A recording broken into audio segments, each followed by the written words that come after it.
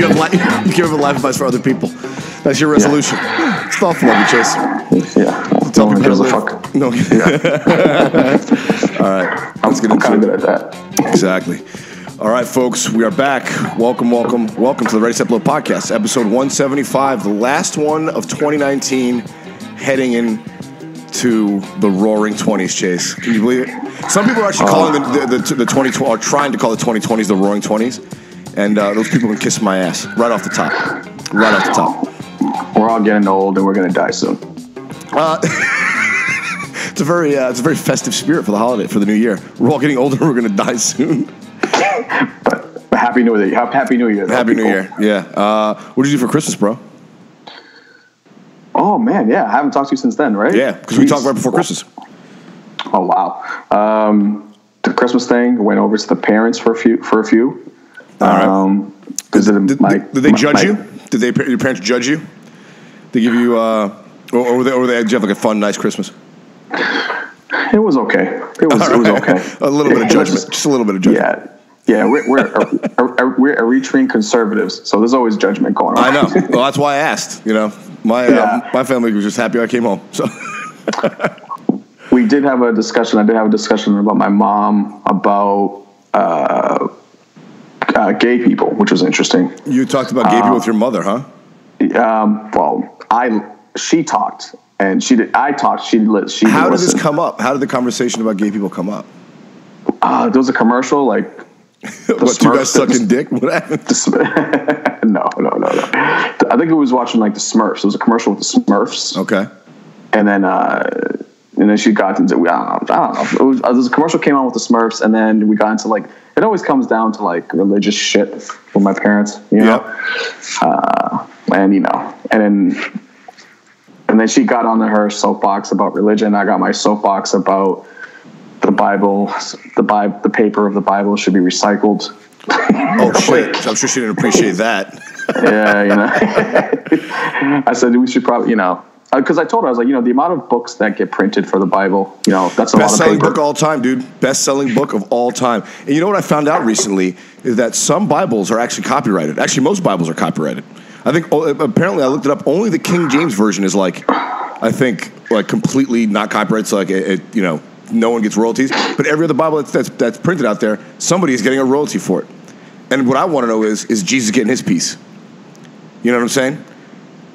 Because no, dude, look, some church. I mean, not that I'm all about donating to any churches, because I feel like a lot of them are just doing that to protect priests, particularly in the Catholic Church, as we talked about, but. The Bible is literally sold like billions of copies worldwide for 2,000 years now, roughly 2,000 years.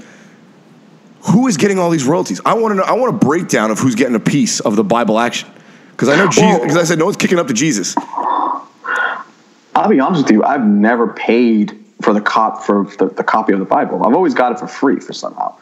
Somebody bought. Yeah, well, the church gives it out, but the church pays for them. They don't get it for free from a distributor. Right. So I mean, listen. Hey, as much as people want to say it's about religion and spreading the good book, the word of the good book, man, fuck that. It still costs money to manufacture a book. Somebody's getting paid to do that shit. No one's just printing books for fucking free. That's just never gonna happen. I think they need to go back and write it like the old-fashioned way with a pen, like the feather pen. The feather pen, son. Dude, back in the day, only the priests could read and write.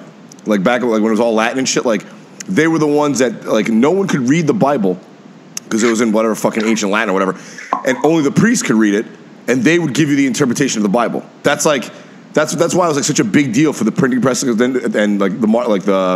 Protestant Reformation, because the Bible was able to be mass produced, and people's literacy rate went way up, so they could read the Bible for themselves. So that's how the Catholic Church, I think, helped the split of the Catholic Church with Protestant religions. Yeah, that's interesting. Wow. So only they could. That's what gave them power, bro. I mean, if they're the only ones that can read the Word of God, people are like, oh man, God speaks to them directly because they're the only ones that can read it. It's like, well, people are gullible. People are gullible. What's interesting? It's just kind of like back how they actually, there was with African Americans, with slavery. It was against the law for them to read. You know what I mean? So, which if it's power. So if you don't if you don't read, you're not informed. You don't get, you don't spread communication, and then information doesn't spread. Yeah, exactly. So, How do you organize if nobody could read and write? You know what I'm saying? Like, especially back then when sending letters was the only form of communication they had. It wasn't like the fucking telephone was around. So if you can't read or write, you can't like organize people in like the next town, the next farm. I mean, you know what I'm saying? Just made it harder. Just made it harder for them to get out from underneath slavery, and then post Civil War Jim Crow South bullshit. Well, post and current literacy slavery to a degree. Yeah, literacy rates I think are pretty close. Oh, I've obviously gotten much better, but of course, well, you can read, dude. Come on. I mean, like, I know. You can't read well, but you can read. Yeah, but you could read. Well. No, I could read very well. I just don't know. I just don't. You choose not to? No, it's not even that. I have a focus problem. I have a focus. Yeah, that's really what it is.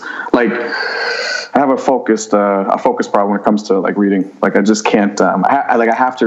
When I read a page, like I have to read it 3-4 times. How many pages can you read without stopping? I don't know. Probably the same way how I can bust a nut. I don't know. Like, just keep going. How you bust a nut? You just keep going until you can't do it no more. I don't know. Fucking. Well, that's why I asked you. How many pages would that be? Probably once a day. 1 page. 1 page. One. Sorry, just get my notebook here. I don't know. I never tried, but I probably should. I've never tried. You've never tried to read consecutive pages, so you wouldn't know. That's fucking. It's fantastic. Oh, sorry, but which is I did finish one book this year, which was good. What book? On Writing with Stephen King, the one we talked about. Oh, you did finish it. You did finish the book. All right. Yeah. There you go, Chase. Starting off, even before the New Year's in, you're getting off on a little roll here. Oh yeah. It's on and popping, dude. It's on and popping. 2020. I know. But, it's on. So what'd you get for Christmas, dude? You didn't tell me.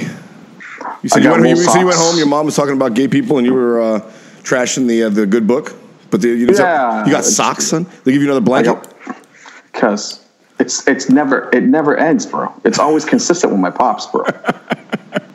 He got me wool socks. I'm like, and he got me V-neck white tees. That's a good one, though.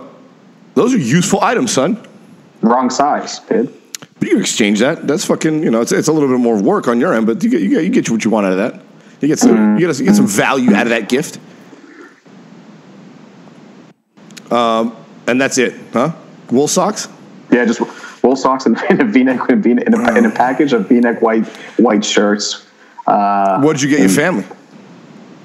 Nothing.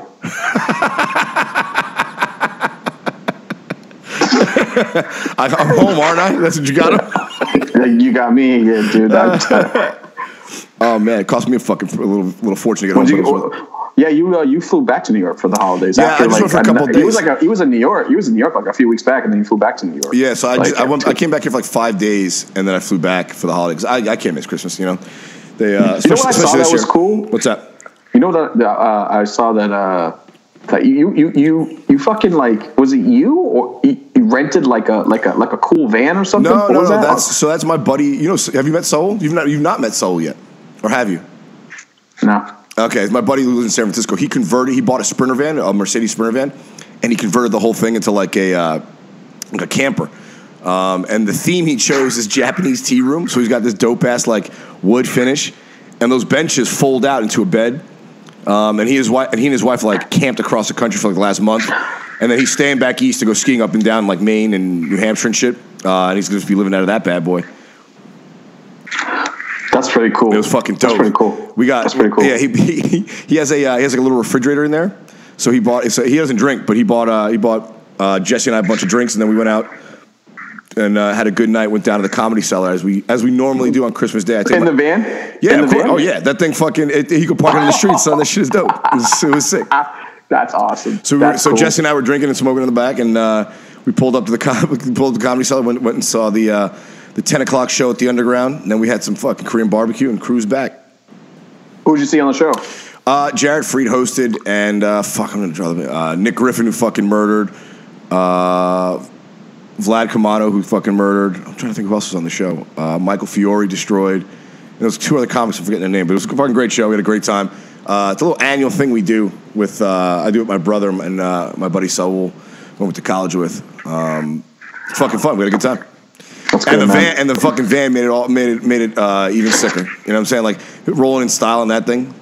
He had the beats going. It was like a black Mercedes type truck, right? Like type thing. There's photos of it on my Instagram if you guys want to check it out. It's I just posted them a couple days ago. And actually, you can follow his account, the Ryo Van, TheRyovan. That's his account on Instagram. They did like the whole build out for the van. If you guys want to follow, check that out. And of course, Saul is the owner of High Grade Partners, who is our sponsor. And they have they have a whole new batch of fine flour for us, Chase. I took a couple. My Saul brought a bunch to my brother, and I grabbed a little sample from him. But I'm going to get a whole fucking bunch of it myself when he's back in California. So shout out to High Grade Partners, the official sponsor of Ready Set Blow, keeping me high. I'm stoned right now on his weed. It's fantastic. Good. It's fantastic. We should take we should kind of like go to San Francisco and kind of take a walkthrough of dude, yeah, fuck yeah, the flower plant there. Oh well, he moved. He has an indoor-outdoor grow now in his home grow, and he's got a few projects going on. But then he spent a lot of time putting that van together. So he's got the marijuana growing operation and this van going, and like a side construction business. So he's a busy guy. He's a good dude. And he's fucking killing it. Living out of a van. I should live out of a fucking van. He could probably rent that. He could probably rent that van. I mean, I don't think he wants to. That's his toy. He wants to play with that. But I guess he could. But you can buy those things like retrofitted online, man. I should have fucking done that with my money. Those things are expensive, man. But now thinking about it, it's like fuck. How much they cost? You think?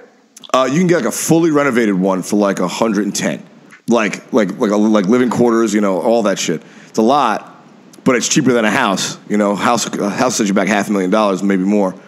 Right. So, and it's your car. So I fucked up. I should have taken that. I should have taken some money and be like, all right, let me put a down payment on this and just live in it. But like a fly one though, I mean, obviously it's hard to explain to a chick. You're like, hey, you want to come to my van? But if it's real fly, you might have a shot. You might have a shot. I would tell the girl. I would tell the girl straight up from the beginning, like, listen, I live in my car, but it's a sick ass fucking car. You should come see it. And if she's into you, why not? Right? You could actually probably finesse it too. If you built up a good Instagram account for your van life account. And you're like, yeah, I'm doing this thing, I'm living this adventure. You want to, and you check out my Instagram page, and you have all these dope photos of you in the van and fucking dope spots. You're like, oh, that's adventurous. Right. So you might be able to swing that. But if you had just a fucking straight minivan with a mattress in the back, bro, like an air mattress, you're living. I mean, talk about struggle city, But if you had a nice dope van, I think you could pull it off and not look like a fucking loser. There's a lot of people doing these days on Instagram. My buddy's doing it for basically. I mean, and he's got his shit together. So. I'm pulling it off right now, poor. So I'm good. I'm pulling it off, poor. I'm pulling it off right now, poor. So a van is just an added condiment. An added condiment. Yeah, interesting. I've never heard it called condiment. What the fuck? Condiment, man. The condiments. A condiment on life. No, the condiment, man, like the mayos and the ketchup. I know what a condiment is, but I haven't heard it used in that fashion. Well, I mean, now you're asking for too much. I don't know what you're Obviously, I know what the word means right now until I can use it. Of course, I know what the word means. I just can't use it in a sentence. Well, you have to tell me times, Randy. You have to tell me when you need for me to explain something, which is never. I'm glad I got stoned for this conversation. What does that mean? Oh man. Well, dude, what do you do for New Year's, bro? That's the big thing coming around the corner. Everyone's talking about it. Fucking New Year's, overrated. But what do you do for New Year's? Man, we're gonna do a little bit of driving. We're gonna try to make some coin. I got some. Oh, nice. We got rent coming up this week, so we got to make some good money. Some bills that need to be paid. Some money that needs to be. Some debt that needs to be transacted. You know what's funny about that, Chase? Is that's probably what I'm gonna do too.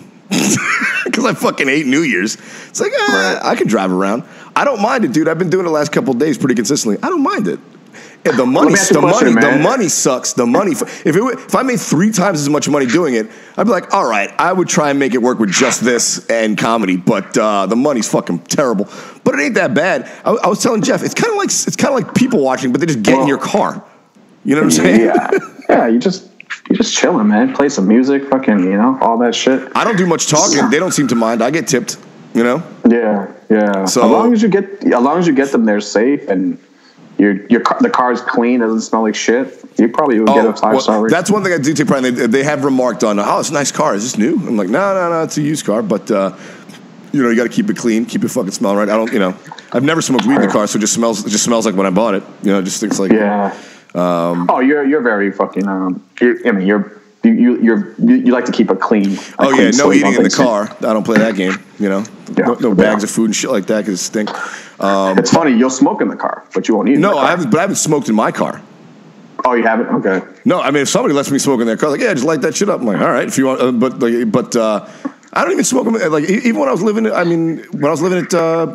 by the end of the time I was living in Boston at 9 Hancock, I didn't. I smoked out on the fucking patio or on the fire escape because it's bad enough I have enough weed. The room smells like weed, but I don't need to be smoking weed in my car. I don't need that shit. But so if I ever want to smoke, I always get out of the car. But it's not that bad, dude. And I actually like driving at night too, because the freaks come out at night. People forget. People forget there's no walls in your car. Like people think you're just invisible when you're the Uber driver, and they're just going about their life like you're not sitting there, judging their whole conversation with their friends and shit. It's amazing. Dude, people watching, but they get in the car, so I don't have to fucking go anywhere. It's like entertainment. How many numbers did you get? Zero, none. Not yet? No. Right. I have got tipped in weed though. And I have, and if I drive at night, someone's gonna buy me food. So because right around midnight, motherfuckers are running for the border, hitting Taco Bell or trying to go to Mickey D's. And if you stop at Mickey D's, we'll get you something. I'm like, all right, I can go for a Big Mac. Roll over the fuck, so get a little meal out of it. But it's just fun. Like I said, I'm not a big people guy, but since I don't talk, since I don't strike up conversation, say hey hello when they get in the car. They just kind of go about their business, and it's amazing the kind of conversation people like I said, as if you're not a human being in the car with them. You need to. I wouldn't say you're not. It's like taxi cab confessions. Dude. I don't think you're not a people guy, but you're not gonna. I don't even think. Yeah, I think you're fine. I think there's. I don't know. I think you're fine. You'll be fine. It's been all right. Like I said, I just wish the money was a little bit better because then it wouldn't. You kind of cruise around. You fucking shut it on, shut it off. Make it easy on yourself. But driving for New Year's, I might do that. I might go to a party. I don't know. I don't know what I'm doing for New Year's, man. I fucking hate New Year's though. I feel like we've talked about this before. It's just the most overblown holiday. It's just a Wednesday, guys. Tuesday night. Who gives a fuck? What do you like? Thanksgiving. So I told you. We talked about it 2 months ago. That's the number one holiday. That's the number one holiday. That's it. There's got to be another one in there that you kind of enjoy. I'm sure. I mean, maybe the 4th of July, something easy, anything that's like a 3 or 4 day weekend. That's what you're looking for. With no gift exchange. 4th of July, Thanksgiving. You know what I'm saying? There's food, there's friends, there's drinks, and there's no exchange of currency. You know what I'm saying? You just you show up, you have a good time, you go the fuck home. Those are the holidays I like. And New Year's is like that, but the hassle in New Year's, then they charge you fucking crazy money on New Year's to go anywhere. People drunk trying to overcharge at clubs. Everyone thinks because it's January 1st somehow my life is shit. It's like just a fucking. It's like I said, it's a Tuesday this year. It doesn't matter. If New Year's Day could have been December 27th. Just because the Earth technically revolved around the sun in one full cycle from the 27th to 27th. It doesn't fucking matter. It's silly. It's silly. But it always happens though. People always seem to. It's a recycled thing, man. People still like to go out, and they will still do it. It's an excuse. Year after year. It's like, there's a club going on. That club's like usually $10 to get in. Oh, no, we're going to jack it up to $50. Maybe that's what my problem is with it. Maybe that's what my problem is the concept that, like, there has to be a day, there has to be a reason to get drunk and have a good time. Like, the fact that everyone does it on New Year's, it's like, well, why don't you just treat you should be willing to have that kind of fun anytime you feel like having that kind of fun. Like, don't make one day of the year that special from any of the others. because they all should be roughly equally important, right? Because a day is a day is a day. So I thought maybe that's why I don't like it. Like the fact that like everyone is so fucking corny that they make that day an important one when the day before and the day after are just as important. Well, on the like you can have that kind of fun. Like, dude, I've had a great time on a Tuesday. Like I've had better times, in the middle of fucking March than I've had on New Year's Day or New Year's Eve. Yeah, because it's just because I put together a good time. Like I don't know why everyone stresses doing it on that day, and then they charge you for it. They charge you out the ass for it. It's fucking corny. They do. They try to get that money, man. They try to get that. They try to capitalize on every part of your life, even the fucking pockets. Try to get. But on the other side, I can understand why people do go out on like New Year's too, because a lot of people don't see people regularly. So, Oh, you mean like if they put together like a little trip or something? I'm sure I don't see a lot of people throughout the year. So it's like, people are going to be back in town to see their families and stuff. So you kind of plan around that, let's all go out, I'm always going out, so I don't think of it as like anything big because I could always do it, right? Yeah. I could always go out. Like everything I do involves drinking, people, because we're in comedy clubs. There's always people around. You always have the opportunity to go out. So having another opportunity to go out is not impressive. It's not impressive to me as much as anymore. Yeah. Versus someone who has like a 9-to-5 job who has a family. That is a very good point. It was a bigger all the holidays were a bigger deal when I had a day job because everyone had off on those holidays so we could make plans around them. That I think is what that is a fair point. Like yeah, maybe I have taken for granted the fact that now like for the last almost 4 years now it's been every day is a holiday. Every day could be a holiday because it doesn't. Every day is anything I want it to be because I have no responsibility. But so maybe that is a fair assessment. Maybe I'm being a little bit unfair. Thank you, Chase. To all the Cube Life people out there still fucking doing it. Man. I'm fuck, man. Fucking God willing, I'll be joining them again so I can get a real goddamn salary. I don't have to struggle. But New Year's, yeah, I don't know. I think I might drive. Maybe there's a small chance I might go down Laguna.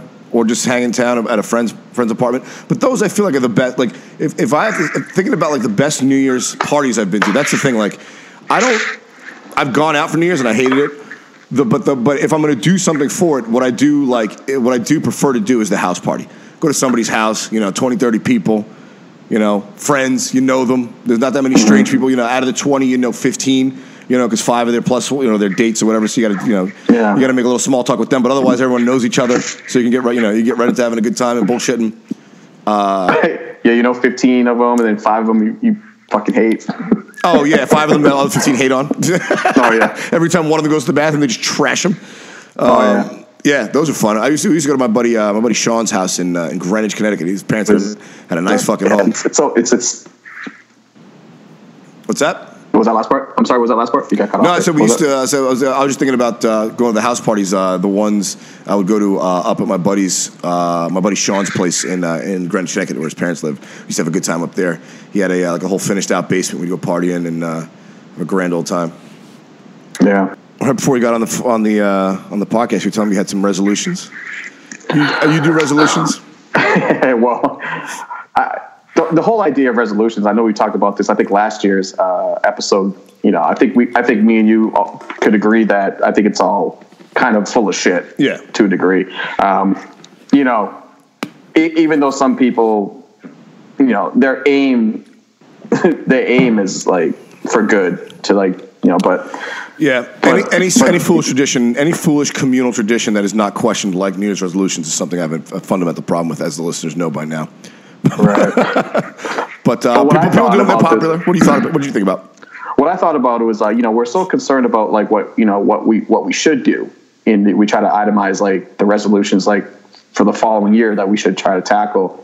What we should do. I kind of like look at it as like I kind of narrowed things down to what people shouldn't do for resolutions.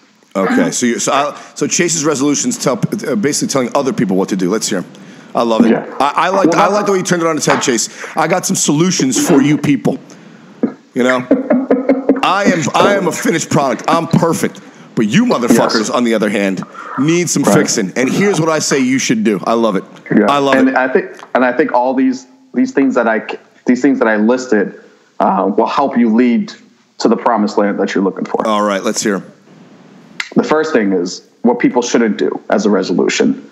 People who bring the dogs to work, that's a no-no. No dogs to work. No dogs to work. No. Don't bring your dog to work. I got to, that's a tough start, Chase. People love dogs, man, and so do I. Yeah, I love fucking my bed, but I can't bring my bed to work either.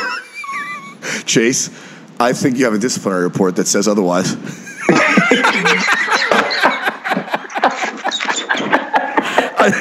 I think you got a termination notice because you brought a bed to work, motherfucker. No, I made the bed at the premises. You built the bed at work. Yeah. Oh, God. All right, so that's the first one. No dogs. Don't bring the dogs to work. No, leave the dog at home. Be comfortable with your own skin.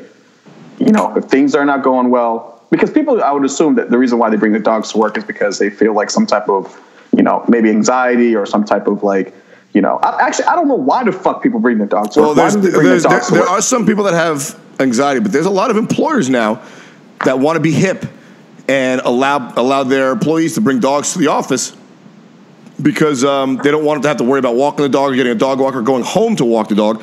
By allowing their employees to bring the dogs to work, it makes the employer seem cool, but it also allows the employee to have to work longer since they don't have that responsibility at home that they have to go home to take care of. So, you know, employers try to make it seem hip, like, oh, we're a tech company, you can bring your dog. How cool is that? Come work for us. But in the back of my head, I'm like, oh, they want me to bring my dog to work. They want me to bring my fucking. They want me to be at work, so I don't have to fucking go. Bring your kids to the office. Fuck it. So yeah, so I cannot spend time with them. I got to put them down in daycare so I can stay up here making money for you.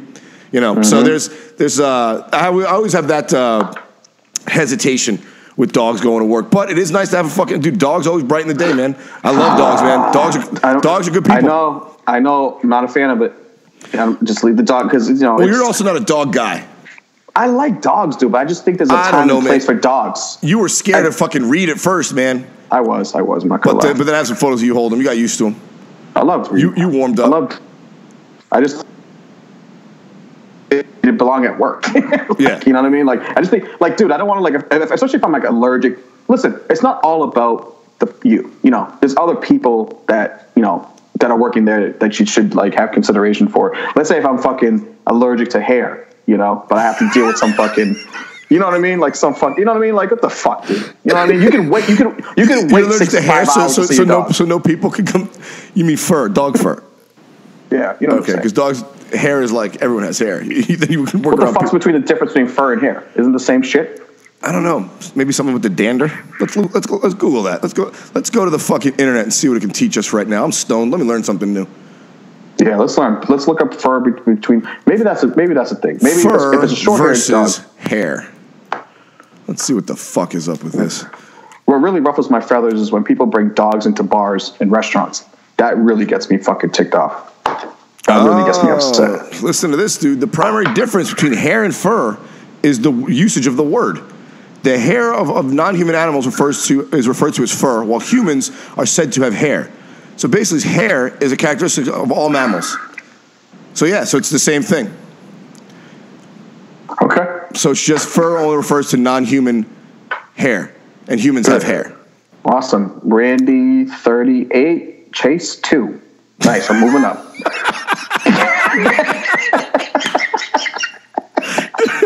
You nailed it, dude. You nailed it. Yeah, that's all like right. 2 out of fucking 3 years. So you win that resolution. Now I agree with that resolution because you won that round. I give you the resolution. So what else do you have resolutions that other people should have?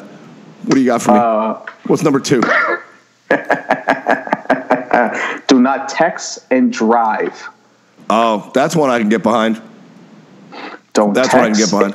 And drive, because I've noticed, actually you'll notice too, as you start driving more, you'll start seeing that shit. And those people just add on extra fucking issues on the road, which heightens.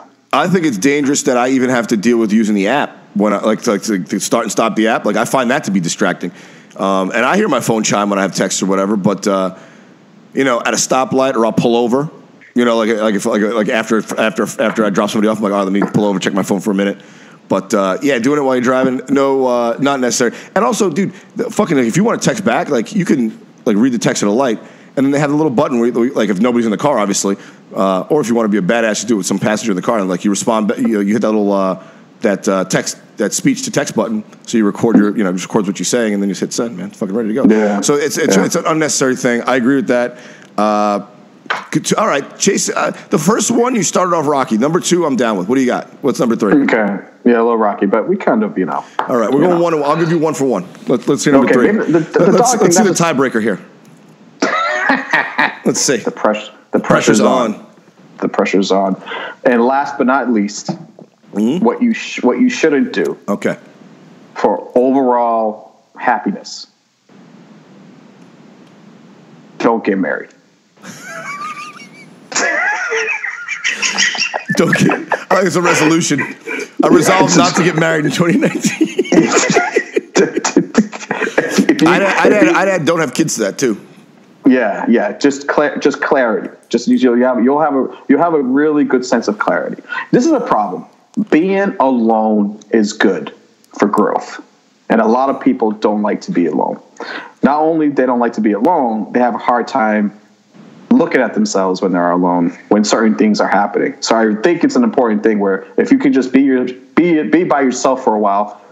And number 1, it's actually not bad to be by yourself. There's a lot of like negative stigma that people put on us because you are alone. People, like we've talked about it, man. Fucking people like to project their bullshit onto you. Yeah, well, but that's it. Yeah, so basically, dogs. Dogs. That's I don't know, man. That's a tough one. Dude, would you rather if you're eating at a restaurant and you're having food and there's a dog running around? Come on. You come on. Yeah, but I don't know, man. I love fucking dogs. I love dogs. Yeah. That's why dogs get away with it. You know what I'm saying? How about bringing a homeless person in there and fucking like? Dude, it's statistically proven people care more about dogs than other people in this country. That's a problem. I think that's an issue. That's a fucking absolute issue. That's just crazy to me to think like that. But you know what? I agree, but then you think about how many people you dislike and how many dogs I don't dislike. Like there's a lot, the population of people that I'm like, ugh, is a lot bigger than the population of dogs I go, ugh, to. You know what I'm saying? I guess you're right. Dogs. It's hard not to like a dog, man. That dog bites you or shit on your fucking living room floor, but they usually don't do that. They just kind of hang around.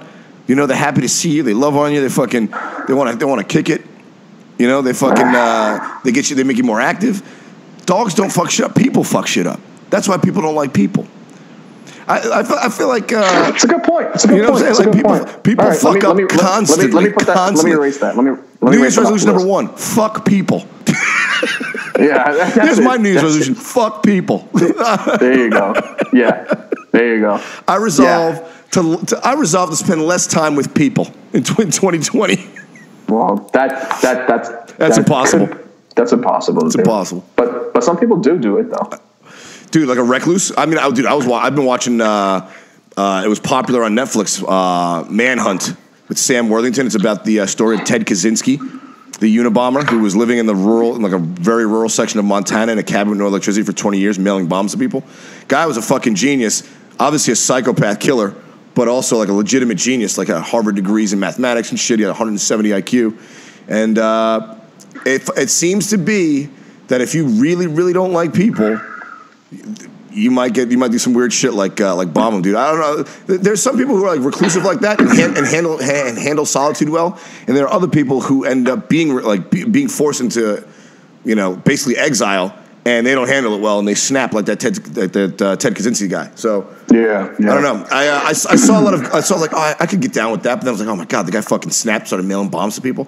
I worry, that my disdain for people will turn into a fucking nightmare like that. But I don't think I will. I think I'll manage.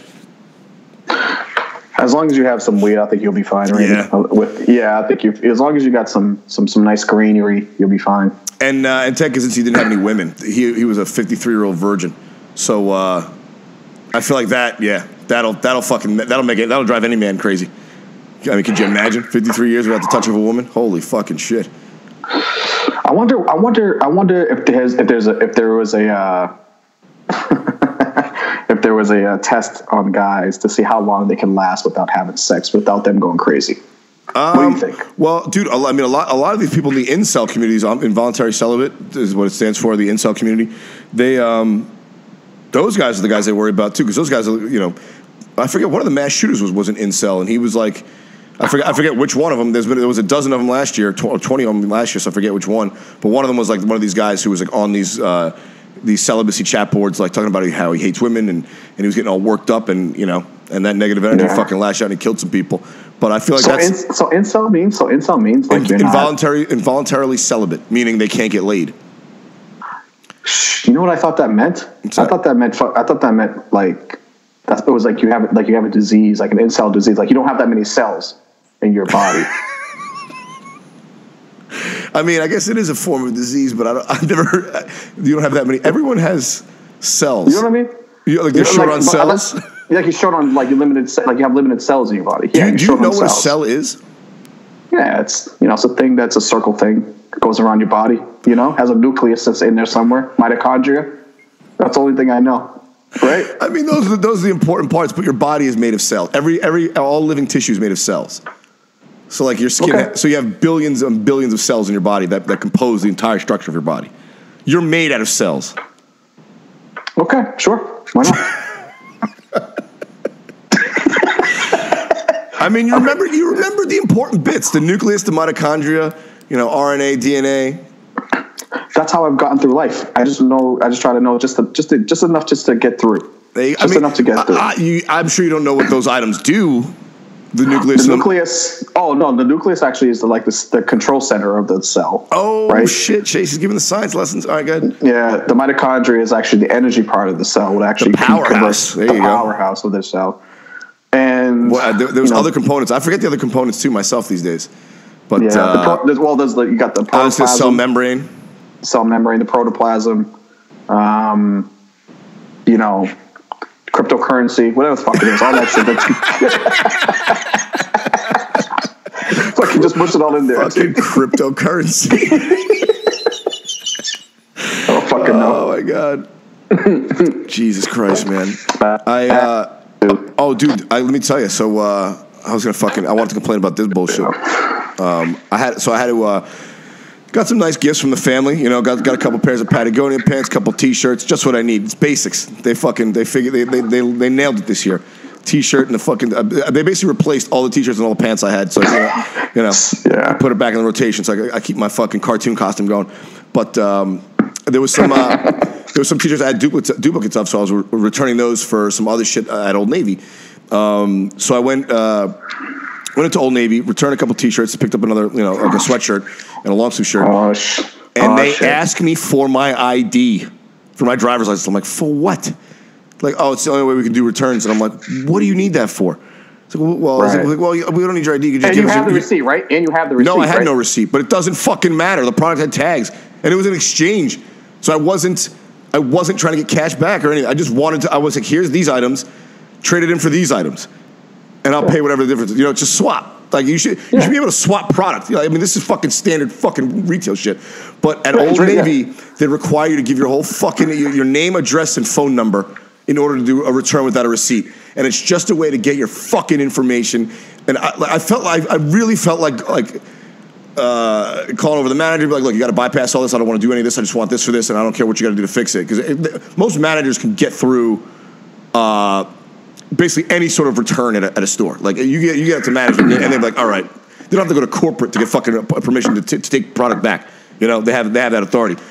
But I know I used to work at Men's Express. I know the deal. And I was about to blow my lid, but the counter girl's like 19 years old. She's a fucking kid. She's just trying to work and make some money. She doesn't give a shit. She's doing what she's told. There's fucking people behind me. I'm stoned. So fine. So I hand over my ID, but I could not believe I was forced into it. I was like, I just wanted to get out of there. So now fucking Old Navy. What happens? What happens? I'm getting flooded with fucking promotions from Old Navy in my goddamn email, in my inbox, in my email. I always give them a fake email. Son of a bitch. Well, but now they have my address. They have all this information. It's just fucking nonsense. Yeah. They fucking sucking me into it. But shout out to that young clerk, man. She looked like she's like, I don't know what to tell you, man. She was like fucking annoyed she had to do it. Yeah. Felt bad. She's like, what do you want me to tell? What do you want me to tell you, old man? You should be shopping something. Fuck you want from me? Exactly. You should have money. Get the fuck out of here. Eddie Bauer, J. Crew, and fucking Saks, Bloomingdale's. Yuck. Yeah. I'm surprised that you. I mean, it's good that I think you had a similar experience over there too a little while ago with Old Navy. Was it Old Navy? It might have been. Credit card. There's something about credit cards. Yeah, they always do that shit to you, man. All these fucking retailers, they have to. I mean, like this is the business they're in now. They're collecting your fucking information to exploit it. And it sucks. But what are you gonna do? Oh man, you want to go? We can get into some stuff, bro. Sure. Yeah, I thought I had something. I thought I bought something. I'm trying to see that if I bought something recently. No, I didn't buy anything. I'm poor. I'm lying to myself. Oh, that's what I wanted to talk about, the lotto. Yeah. Oh, that's right. I forgot about that almost because I saw that online. People were asking me about it. The fucking. Let me pull up the Instagram post. Let me pull up the post. Yeah, you posted like an Instagram thing about something about the lottery, and I wanted to hear you talk about that shit. Yeah, because I've been trying to fucking press my luck with that, man, on the little scratchies. Oh, well, this is why it's a bad idea. Oh shit. So according to Uber Facts, it says if you drive 1 mile to buy a Powerball ticket, you're about 8 times more likely to die in a car crash than to win the jackpot. So driving 1 mile to pick up a lottery ticket, you're more likely to die 8 times over than actually win that jackpot, which we all know driving a mile is not that fucking dangerous. I would take that risk. Yeah, well, this is what I said. I said the lotto is essentially a tax on the poor and middle-class people. And if you want to know why, I'll explain it on the podcast. I posted that in my stories a couple of days ago. I don't know if we've spoken a lot about the lottery before, but when I say people, it's a poor tax, people don't understand why. Because they don't understand, like, simple math. Basically, all right, so break it down for the people. I'll break it down for the people. This is the New Year's resolution: financial literacy. Here you go. Financial literacy. Yeah, it's coming from a guy who blew all his money to pursue a comedy dream. So take advice from me. Take money advice from an idiot. So there's like about a 1 in 150 million chance of winning one of those multi-state lotteries. 1 in 150, 1 in 175 million, roughly. Call it 150 because it's easier. That's a lot. The way expected return works is you expect a return for an investment. So if I give you $1 and I say, okay, here, loan me $1, I'll pay it back to you with 20% interest. Your expected return on that is 20 cents. $1 times 20% is you get the $1 back plus 20 cents. You get $1.20 back. That's your expected return. Okay. If the expected return on lottery is 1 in 150 million, so you're basically putting $1 down to win for the potential, and your expected return mathematically is like 0.0000001 cent, because the odds of winning are so fucking low. So it is the worst bet. Like if you were at a casino, that would be the worst game to play, the lottery. Oh, gotcha. Like you have a better chance of winning at blackjack than the fucking lottery. Right. You have a better chance of winning on betting on a sports game with no knowledge of the game than winning the lottery. So that dollar is basically you're lighting it on fire. The odds are more in your favor to kind of so poor. That's why the jackpots are so big, because the odds are so bad. So the expected, that's like women. That's like dating a woman. Pretty much.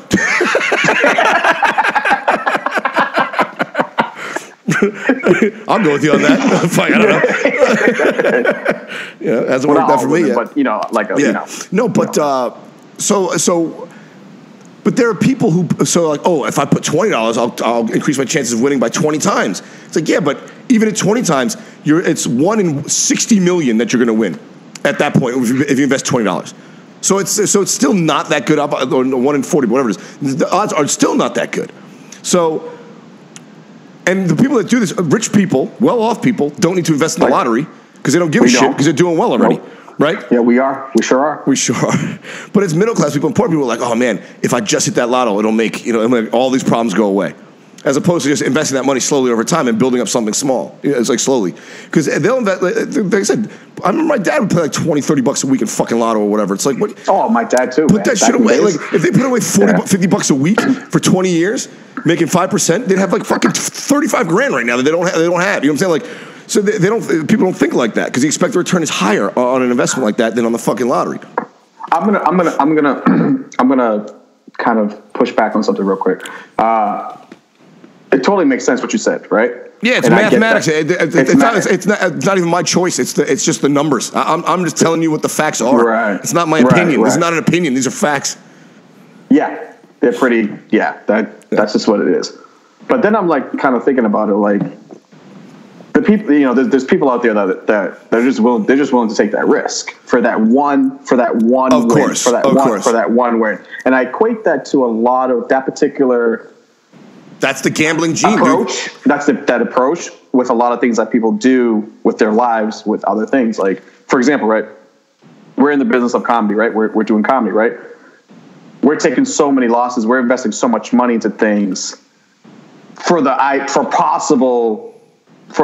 unknown. We don't know what's going to happen. Yeah. Right. Sure. So I can understand. I think with gambling. I think if you just remove that idea from gambling and you just kind of use that in a different way, that's a little bit more positive. I think you'd be a better. I think you have a better chance. You're saying to use your risk, to use your ability to assume risk for a higher return. Yeah, like if you're willing, I get what you're saying. If you want to be a risk taker, take better risks. The lotto isn't a good risk. And I agree with that. I agree. Yeah. Like, there are people who are risky, who are bigger, people who like to bungee jump. These are people who like that adrenaline rush. But getting addicted to a poor mathematical, to get it's like yeah, like you said, it's like to get addicted to the worst possible set of returns, like gambling, as opposed to I want to take a risk. Let me start a business that I know something about. Let me let me.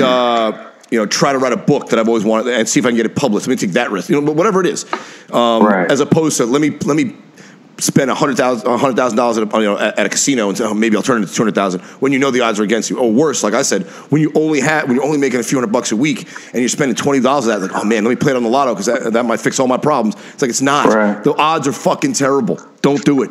Like I played the lotto before when the jackpot gets high, or if I'm just fucking around with friends or whatever. But the way I think about it is like the old New York State Lotto slogan used to be $1 and a dream. That was their slogan, and in my mind that made sense, but for the wrong reason. They thought like, let's sell the dream to them and they'll pay the $1 for it. What I thought about was like, no, you're paying $1 to daydream for a couple days before the lottery drawing to imagine what you would do if you won $100 million. It's just here's $1. It'd be fun to fantasize about it for a day. That's different than spending $20, $25, $30, $40, $100 a week regularly on lotto tickets and shit like that. Yeah. I've played, half dozen lottery tickets in a year. Like, I'll put $1 down. Let's see.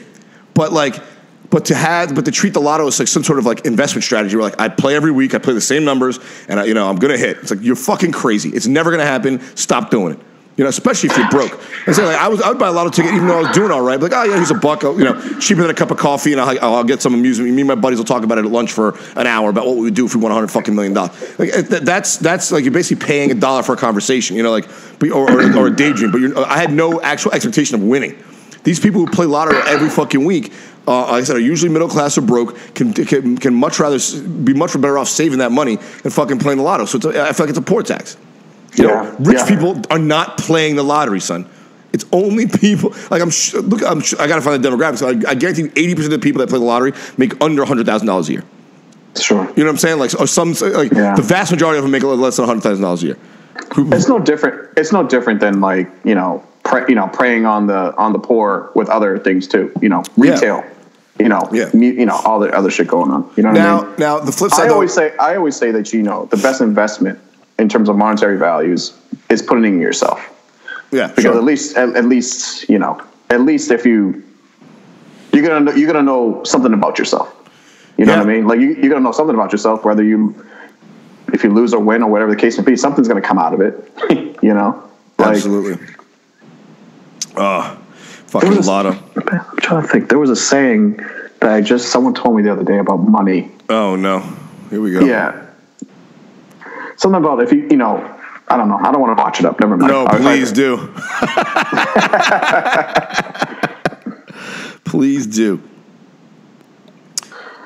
Yeah, something about if you follow, I don't know. If you follow the money, you end up becoming the person you are, or something like that. I don't know. I think I botched it. Yeah, because that didn't make any sense. But doesn't make no sense. It's all right. Let's get to the news. Speaking of the lotto, I got a lottery related story in the news here. Listen to this. A lotto related news story. A lotto related news story. It says a reporter won the lotto and seemed to quit her job on air. She later realized the payout was only $5,500.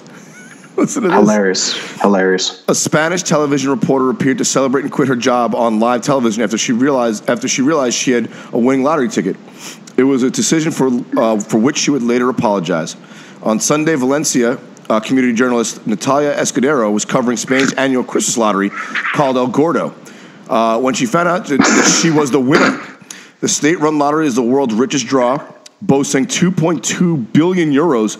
Holy shit, about 2.4 billion in prizes. Wow. Says nearly 1,500 people can have a winning ticket that pays different amounts. It says the winning number this year was blank, and Escudero was one of the lucky ticket holders to have the correct numbers for a prize worth $444,000 per ticket. But the prize money can be split multiple ways, and many other people also hit the same number. She said on air, "I'm not going in tomorrow." She said, wagging her finger at the camera. Natalia doesn't work here anymore. Woohoo. I feel so sorry for her, man. The crowd behind Escudero jumped and chanted with her winning tickets in hand. She fucking quit on air. That's great. Yeah. So what can we learn from this? I mean, like, don't fucking count your chickens before they hatch. Wow. It said, but Escudero would later learn that her share of the jackpot was only 5,000 euros. Hilarious. Oh, no. A subsequent clip the same day. Oh, no. In a subsequent clip the same day, Escudero made a zipping lips motion with her hands and said that she had not been touched by the grand prize of lottery. Oh, no. Let me see if she kept her job. All right, so what the fuck? So basically, she is. It said one thing that is certainly true. She didn't go to work the next day. Escudero started her holiday break for Christmas and New Year's. It's unclear if Escudero is still an employee at the TV station. So shit, dude, she fucking quit on air after she thought she won a jackpot of $500,000, and to find out it was only $5,000, and now she's in a little bit of hot water. That's kind of fucked up, man. She didn't curse on air or say fuck the channel. They should not fire her. I don't think they should fire. I don't think she should keep her job. What do you think, man? Yeah, she should keep her job just the same way they should have kept me for fucking sleeping, dude. It's the fucking same thing. Very different things. She did her job. She just quit on air. You got fired for not doing your job. Oh shit! Okay, I must have missed something. All right. She quit. That's what I'm missing, Randy. They should take her back. Is what I'm saying. They should not take her back. Because come on, man. I mean, like. I don't know how $500,000 in Spain might get you a long way. So, so she might have been right to quit her job and been like, all right, I'm going to, have a family and, my husband's all right. We'll be all right for a while. But if she's like, hey guys, I didn't know the ticket wasn't a winner. I'd like to come back to work. They should take her back to work. That's fucked up, bro. No, man. Listen, there's always a way to say something to get your message across. You know what I mean? There's always, you just got to deliver it in the right way. You know what I mean? Like, you can get your message across, but there's a certain way that you have to say it. It's at certain times, especially if you're not in power. She's obviously not in any power. So, whatever. Like, just get another. She got 5,500. They'll last her a little bit. That's like 2 weeks' pay, son. She need more than that. 5,500 is 2 weeks' pay. I don't know. So I don't know what she's making. Yeah. I wish I got 5,500 2 weeks' pay. That'd be nice. Yeah, I wish I got the same. What's her Instagram? I'll hit her up. I'll DM her. Escudero, Natalia Escudero. See if she wants a date. I know. All right, here's another one. This one's a little fucking weird. Indiana. I don't know if you've ever been there before. It says, Indiana woman arrested after her son, 5 years old, found inside a running washing machine. Oh boy, here we go. What is that? don't know. You heard that too, right? Yeah. What the fuck was that? It wasn't over here. Was that by you? It might be a thunderstorm. Oh, wow. That was fucking loud, dude. I heard that shit from here. That was It says an Indiana woman has been arrested on child neglect charges, accused of locking her 5-year-old son on a running washing machine.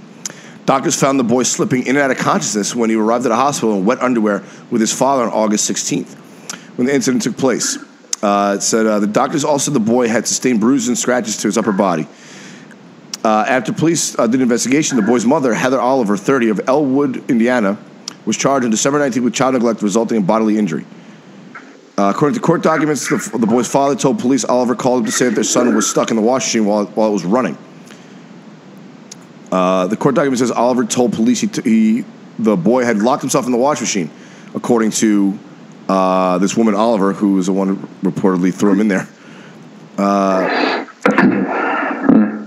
Dude, could you imagine? I don't even know. Can you toss people? Like, could you drown in a washing machine?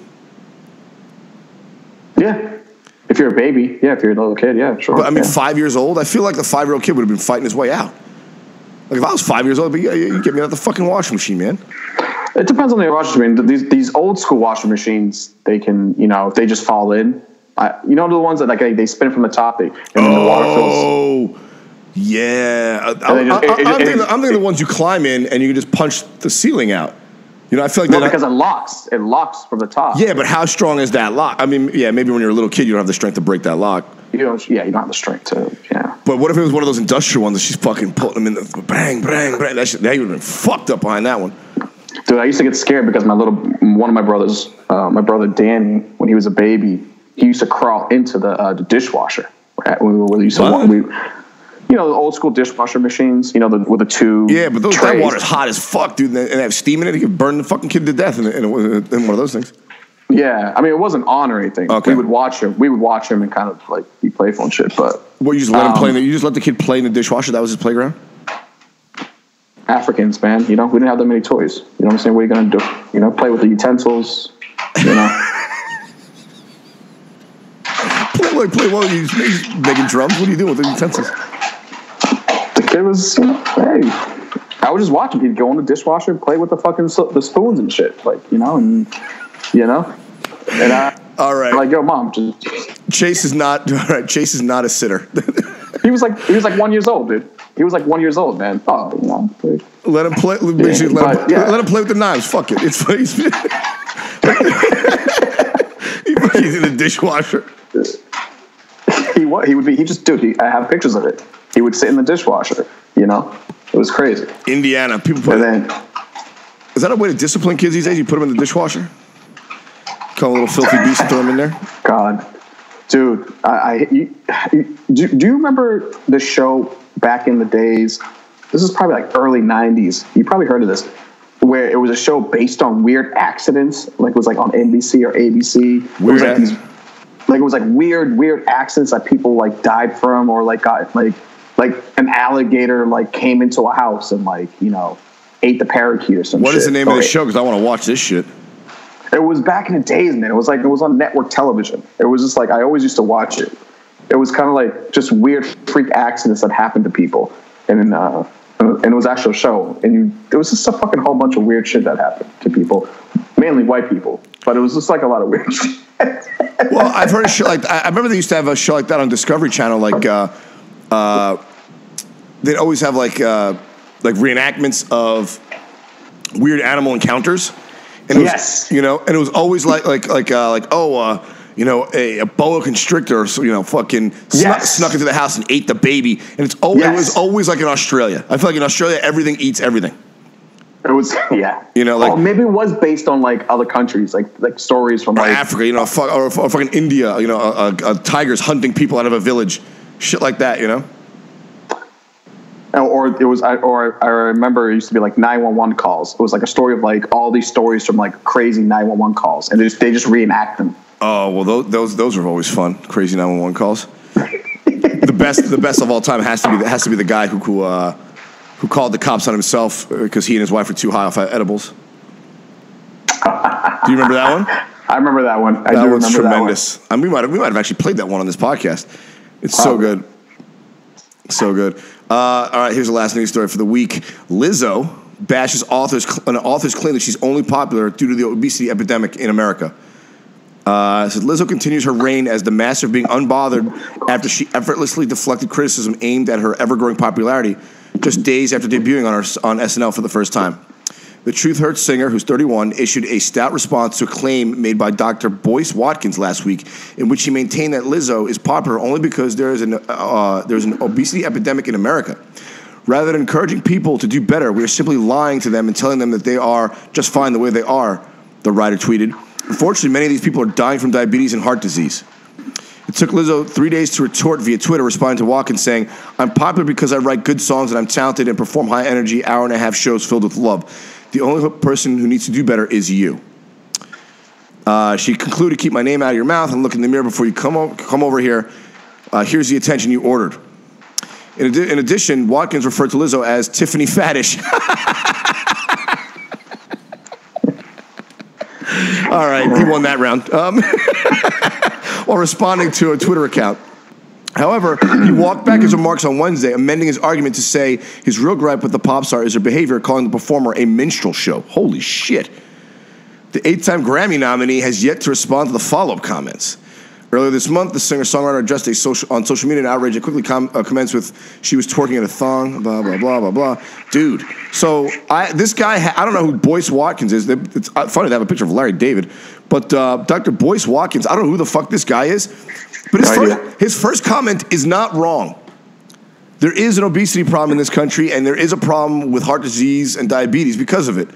Yeah, it's been happening for many years. I know, and maybe does he need to be pointing her out and blaming it on her to some degree? No, I mean he can just say that and not have to worry about her. But there is a part of her appeal, a part of Lizzo's, without question, part of Lizzo's appeal is the fact that she's a plus size woman. I mean, it has to be. Well, not only that, she welcomes that. She brands it like that. She brands. And that would be like Cardi B trying to talk about how she's not a slut.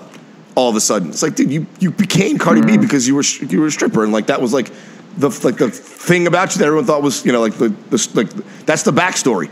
To all of a sudden not claim your backstory, it's like what, you know, like Lizzo is a part of her popular without quite. Look, she's obviously talented because people love her music. I'm not a big fan of that song; it's kind of annoying to me, but she's definitely talented. I know she can play instruments and shit, and that's a major part. That's a major part of her popularity. But part of her brand now is without question being plus sized, which is fine. Oh yeah. But know that if you're going to put that out there, people are going to comment on it. And yeah, maybe he didn't need to use her specifically, but his comments are not wrong. His first comments, his second comment calling her show a minstrel show. I don't know who the fuck this guy is, but he's tread very, very close to fucking racist waters. You know what I'm saying? Like, let me look him up. Yeah. You know. Well, what I will say this, I don't really follow like her music or anything like that. I don't know. I don't know her too well, but I know she's like kind of hot right now, especially in the pop world, pop rap world, or whatever the case, whatever you want to how you want to characterize her music. But I would say this though, Randy. There's this thing going on where like people are like they're kind of like. With I don't know, it's like it's okay to be obese type of thing going on. Like, you know what I mean? Like there's a lot of like some of these like musicians or entertainers. They're like, well, you know, it's very different from like putting out the message. It's okay to be yourself. You know what I mean? But like, it's gotten from a point from being comfortable with yourself to being comfortable with not being your best self. Kind of not I hate that term, but not being. So you're saying it might have crossed the threshold from being comfortable with yourself to being it's okay to be unhealthy. You know what I'm saying? Like, yes. You know what I'm saying? Yeah. Like now it's sort of glorifying being unhealthy. Yeah, because I don't give me one healthy overweight person, and then this doctor would shut the fuck up. Yeah. So listen to who he is. I looked him up. Dr. Boyce D. Watkins. He's legit. He's an American author, economist, political analyst, and social commentator. He's a visiting scholar at the Barbara Jordan Leland School of Public Affairs at Texas Southern. He's alma mater University of Kentucky. He's legit, and he black guy. Yeah, from Boyce. I know that. Yeah, Boyce. I know. I knew you said it's interesting. I wasn't sure. I wasn't sure because he referring to her act as a minstrel show. I was fucking, you hear words like that, and you're like, oh no, is this guy going to be one of those fucking, some like far right commentator who's stepping on on the wrong path, down the wrong path, making comments like that. But like I said, I don't disagree, man. You got to worry about fucking health and wellness in this country, but there's no doubt that that's not the only reason she's popular. I mean, obviously millions of people love that song. I'm not one of them, but millions of people love her fucking music. So. If being fat got you famous, there'd be a lot more famous fat people. You know what I'm saying? Well, so Lizzo obviously has talents that go beyond just her weight. Listen, yo. What were people saying this when like people like Luther Vandross was singing, or Aretha Franklin was singing, or Adele? Adele was Adele kind of got into it a little. Then the body shaming thing, but back when Luther and Aretha Franklin, they weren't. No one was talking about that shit. No one, right? Yeah, it was like, can he sing? Can he not sing? Yeah. I don't know who other kind of overweight entertainers were overweight and they became successful. I mean, it's a dozen of them, dude. Fucking Chris Farley, B.B. King. Well, I remember. Hearing a lot about that, like with Jonah Hill and even Chris Farley, like, oh, if he loses weight, will he still be funny? It's like, man, fuck the fuck kind of shit is that? Like, you would hope that someone like, he's funny because he's fat. Like, no, he should be funny and not and be healthy. Like, let the guy. Like people were worried when Jonah Hill was losing weight. Like, oh, people aren't gonna want to. His manager's like, they might not want you for a role because you're not the funny fat guy anymore. It's like, what the fuck is like? Can I just be the funny guy? Like, So I do hear that argument. Like you gotta. It is weird. It is weird that like now appearance, like people get used to a certain appearance for you, and once you're famous based on that appearance, they want you to not change. Like they don't want you to lose weight. They don't want you to gain. Like like people making fun of Mariah Carey because she got fat. Like she's a human being, man. People get fat. The fuck you want? Exactly. You can stop. Her popularity can wane because of it. But it's weird that like people that people hate on people for getting thin. That's fucking crazy. You know who got really big, dude? Oh, that Kumail Nanjiani guy? Nah, man. Mr. Belden from Saved by the Bell, dude. Mr. Bell? Mr. Balding. Is it Baldwin or Belden? Mr. Belding. Mr. Belding, he got ripped. Yeah. Mr. Belding's ripped? He ain't ripped, son. No, he got big. Oh, he got fat. He's huge. Yeah. Oh, yeah. Men get fat in their old age, man. People do. It happens. Hopefully it won't happen to me, but we'll see. We shall see. Well, good for Lizzo. Good for Lizzo. She's making all that paper. Good for Lizzo. She's making a hell of a lot of paper. Oh, fuck yeah, man. So she can do it. She can do whatever the fuck she wants. In my opinion. Damn right. Yeah. All right, dude. That's all I got for this week, brother. What do you got? Anything else? What do you got coming up? Oh man. Got nothing going on this week, man. This week is slow. This week is slow, so I'm just chilling. This is the black hole of like everyone feel like there's 1,000 memes on the internet about this, but like how the week between Christmas and New Year's is just meaningless because people go to work but no one's working. People are just waiting for New Year's. They're coming back from Christmas. It's like a dead time, especially when there's a weekend in the middle like this. So not only is the holidays fall midweek, so the weekend is just dead. Like it's kind of like a no man's land. So yeah, man, I haven't had shit. That's why I've been driving a lot. Yeah, man. Although I should probably hit some stage time tonight. Yeah, I'm gonna go do a set later on. But as far as like anything else, I did a show like on Saturday, which was cool. I did Yuri's birthday. Oh yeah, how was Democracy Brewing? Was that a fun time? Oh yeah, dude, fucking packed. Yo, those guys. Yeah, I gotta get back to these. I gotta get back to these shows, man. Some of these shows are really. There's some really good shows, man. Yeah. And some of these comics are really producing some really good shows. Yeah, I'm gonna be trying to come out. I don't know if I'm gonna do. I think I'm gonna do Roar with Jeff. It's gonna be fucking so expensive to get to Springfield, but I think I'm gonna do Roar. And I'm wondering if I'm debating whether or not I extend my trip from the 11th to to come back to Boston from Springfield for a few days to like Wednesday or Thursday, or I'm going to be back in New York on the 27th, which is a Monday, January 27th, for the Patrice O'Neal benefit with my brother. So I was thinking maybe I'll come to Boston the weekend before, from like the 23rd to the 26th. So I'm trying to figure out whether or not I'm going to do which of those two I'm going to do. But either way, you got to let me know which shows are popping because I want to book them all while I'm in town. Yeah, man. Nothing gets you stage time like leaving Boston. I'll give you. Last time I came back, I had like 10 fucking spots just because I came back to town. Yeah. Now I'll just let me know. I'll give you all the information you need. All right, brother. I got. As for me, come back. Yeah, let me know. And let me know if you come to Roar. And then so I think it's like Thursday through Saturday. Yep, Thursday, Friday, Saturday. Roar Comedy Club inside the MGM Grand in Springfield. I'll most likely be there. The only, just because I told Jeff I'd go and I don't want to bail out. But you should try to come Friday. You should probably come to Boston Friday night. Well, Springfield's 3 hours away, dude. 2 hours, but hour and a half, 2 hours. But. Yeah, that's. But what I would do is stay the Sunday until like Wednesday. So I'd book Sunday night, Monday. I'd book the Monday, Tuesday, Wednesday shows. The Sunday, Gotcha. So like I would do the what is it, Beacon Hill Pub and all Higginbottom's rooms, Beacon Hill Pub and McGreevy's. Maybe do the Burren, but we'll see. I might not extend that trip. I might just do it the end of January. Come at the end of January and fucking kick it then, because that'll be easy. Then I'll just fly to Boston, take the train from Boston to New York. So that's what I might do. All right, cool. I'm sure the people listening are probably bored to tears. But if you want to come see me in Springfield, Massachusetts, at Springfield, my next road dates will be Springfield, Massachusetts at Roar, Thursday, Friday, Saturday with old Jeff Dye. That's all I got coming up right now, man. I got to book a bunch of shit for the new year. Yeah, I mean, that's good. It's good shit. And maybe I might be doing a set next week at the Wilbur. Who knows? But I'll let you know next week. That's right. Old Godfrey's coming to town. Mm-hmm. That's right. One night only at the Wilbur, folks. Get your tickets now. All right, guys. That's all I got for this week. We love you. Obviously, follow us on Instagram at Ready Set Blow Podcast, at Radio Valerio, at Chase Abel. That's right. Make sure you guys enjoy your new year. Have fun. Be safe. Don't get too crazy. Stay black. As always, baby. Stay black. We'll see you guys in the new year. We'll talk to you in a few days. That's it for now. Peace. Peace.